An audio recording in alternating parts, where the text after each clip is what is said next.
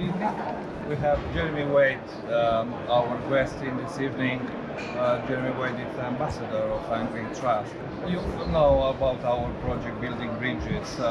We work with the migrant anglers and we work to educate and integrate them in the UK.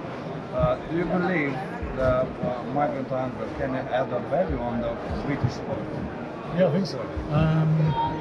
I think, I'm a great believer in cultures meeting and exchanging things.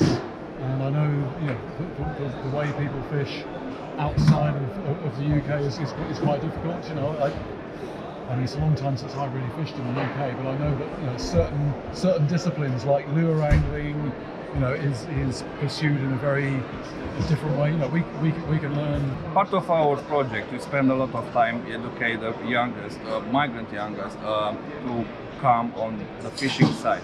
Do you believe this will be the future for our sport? Yeah, I think very much. What angling needs is to bring the next generation along, and I think if you're a young person and you're interested in fishing, the big problem is, where do you get your information from? You look at a show like this. There's so much equipment. It's so complicated. You need somebody to guide you through, and the best way to do that is have experienced anglers who can be there.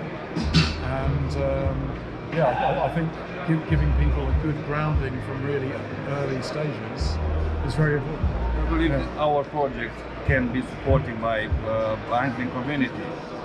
Yeah, I think it should be. I think it's. I think all anglers are very concerned about the state of rivers, and it's actually anglers are in the front line to protect our rivers. And if we don't get younger people coming into the sport, that is sort of bad news for everybody, because I think the rivers will suffer. It's great to have the ambassador of Angling Trust with us. Thank you very much, Jeremy, and wish you luck in the next challenge. Yeah, my pleasure.